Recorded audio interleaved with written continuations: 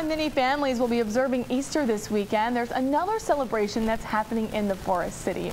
Today was the annual Tartan Day ceremony at Memorial Hall.